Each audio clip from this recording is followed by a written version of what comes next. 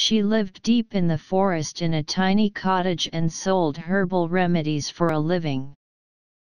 Folks living in the town nearby called her Bloody Mary, and said she was a witch.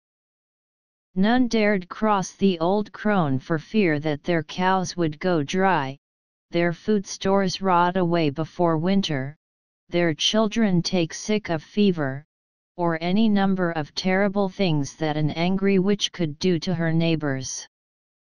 Then the little girls in the village began to disappear, one by one. No one could find out where they had gone. Grief-stricken families searched the woods, the local buildings, and all the houses and barns, but there was no sign of the missing girls.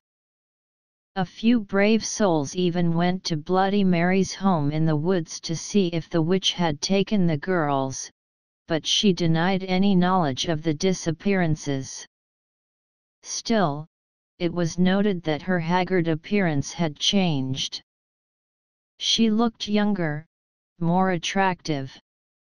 The neighbors were suspicious, but they could find no proof that the witch had taken their young ones.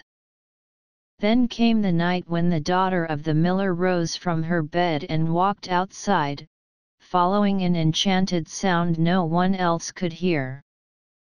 The miller's wife had a toothache and was sitting up in the kitchen treating the tooth with an herbal remedy when her daughter left the house. She screamed for her husband and followed the girl out of the door. The miller came running in his nightshirt.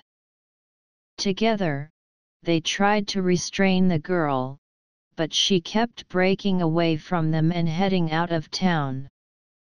The desperate cries of the miller and his wife woke the neighbors. They came to assist the frantic couple. Suddenly, a sharp-eyed farmer gave a shout and pointed towards a strange light at the edge of the woods. A few townsmen followed him out into the field and saw Bloody Mary standing beside a large oak tree, holding a magic wand that was pointed towards the miller's house. She was glowing with an unearthly light as she set her evil spell upon the miller's daughter. The townsmen grabbed their guns and their pitchforks and ran toward the witch. When she heard the commotion, Bloody Mary broke off her spell and fled back into the woods. The far-sighted farmer had loaded his gun with silver bullets in case the witch ever came after his daughter. Now he took aim and shot at her. The bullet hit Bloody Mary in the hip and she fell to the ground. The angry townsmen leapt upon her and carried her back into the field, where they built a huge bonfire and burned her at the stake. As she burned, Bloody Mary screamed a curse at the villagers. If anyone mentioned her name aloud before a mirror, she would send her spirit to revenge herself upon them for her terrible death. When she was dead, the villagers went to the house in the wood and found the unmarked graves of the little girls the evil witch had murdered. She had used their blood to make her young again. From that day to this, anyone foolish enough to chant Bloody Mary's name 3 times before a darkened mirror will summon the vengeful spirit of the witch.